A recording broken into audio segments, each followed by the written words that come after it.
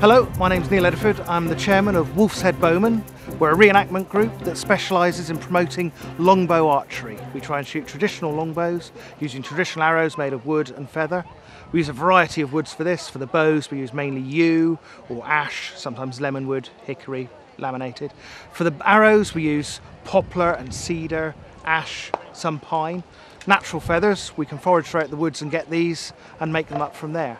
We try and do shows all over the country in castles and at outside field events and demonstrate the actual power and use of the English longbow.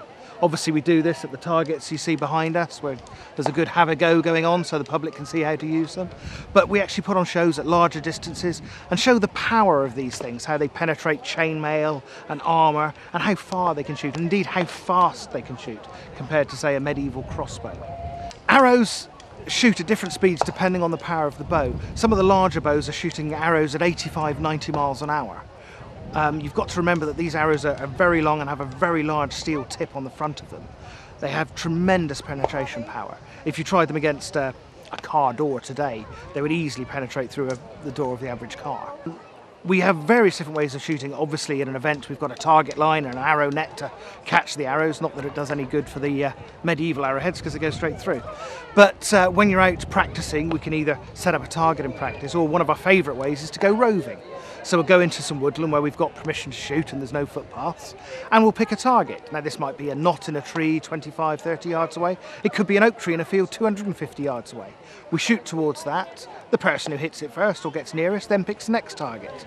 And by this you end up shooting downhill and uphill and at unmarked distances. Traditional archers shoot indoors in the winter at 25 yards exactly, or 50 yards outdoors exactly, where we shoot instinctively. We could be shooting at 10 yards, we could be shooting at 200 yards. And this is where we feel you really learn to shoot.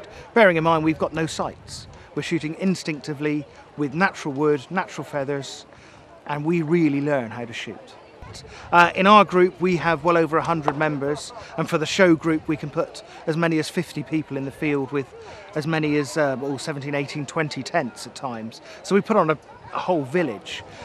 With our group especially, Wolfshead Bowmen, we concentrate on trying to get a family feel. So we have members literally from babes in arms up to retired people, and it gives us a real good village feel and gives a natural feel and progression for the group and a natural range of experience, which I think is very important.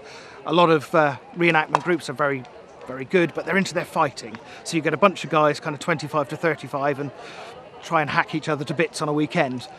And while that's fun, quite a lot of fun in fact, it doesn't give you the whole feel of the kind of medieval environment. We actually live this way, we sleep in the tents, we cook on the campfire, and it's a big part of it as well as the archery.